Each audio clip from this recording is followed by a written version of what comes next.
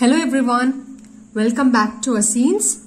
Today we will be solving learning sheets for chapter friction, class 8 science. So in today's video we will be solving worksheets which come under learning outcome 1. Without further delay, let's get started. So under learning outcome 1 we are going to be able to describe motion and classify the types of motion. So this is the first question. They have given you the pictures here, and based on the pictures, this is the question they have asked you. In the above pictures, which one is moving and non-moving? Justify your answer. So the answer is as given here. In the above pictures, the box in picture 2 is moving while the box in picture 1 is at rest. This is because in picture 2, the man is pushing the box with required force, making the box move, while in picture 1 there is no force acting on the box.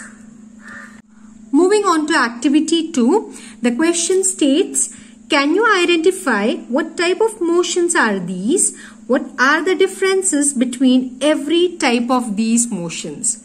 So as you can see here, there are 3 pictures given towards my left hand side, and the answers are on my right hand side.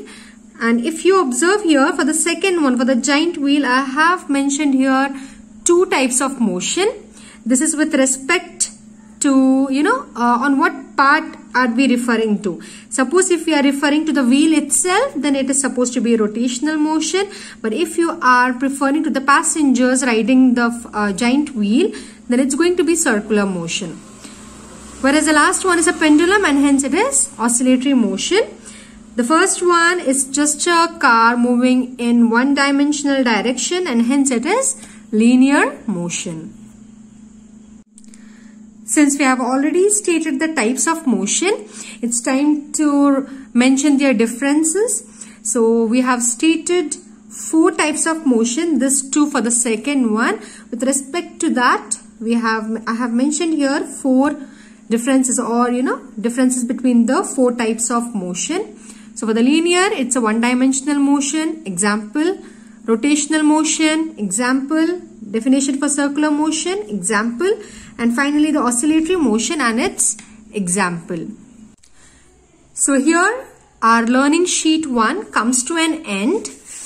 In our next video, we will be discussing learning sheet 2 for the same chapter. Till then, if you find my video helpful, then do give a thumbs up and subscribe to my channel. Thank you.